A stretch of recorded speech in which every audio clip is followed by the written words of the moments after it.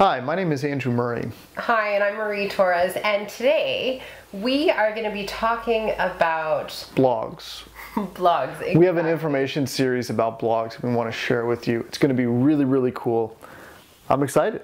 Yeah, me too. And so, what's the first one? We're going to have a five-part series. So what's the first one? Five-part series. So the first one is how your blog is the central hub of your business.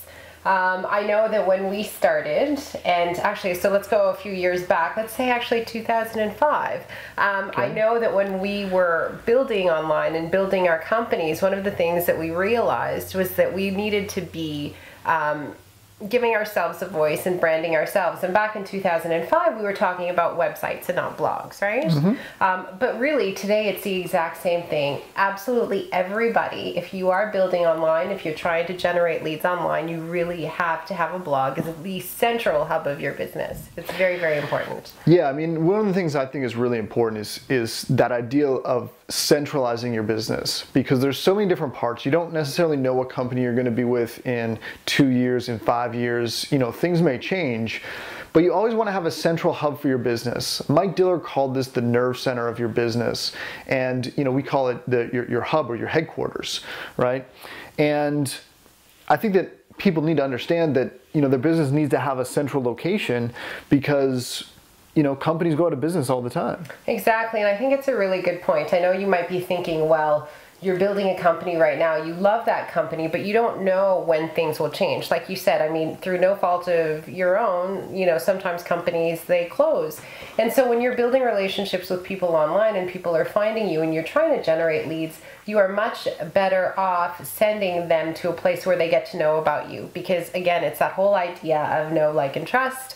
And so that central hub for your business, that blog, really gives you that voice that you need in order to really connect with your prospects. And, you know, much like Pilates, the blog, the blog is the core of your business. You know, if you know anything about Pilates, it's really about, you know, strengthening your core, your abdominal core, you know, all that sort of thing. So really, a blog is like Pilates for your business.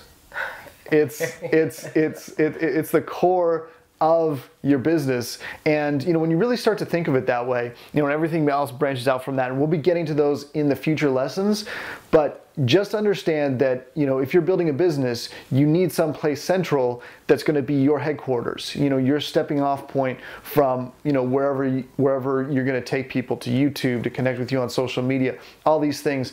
And that's what a blog does, and it does it like nothing else can. Not a website. You need to have a blog in order to have that central core stability in your business. Absolutely. Like Pilates. All right, we'll see you in the next lesson, guys. I think you're going to really enjoy it.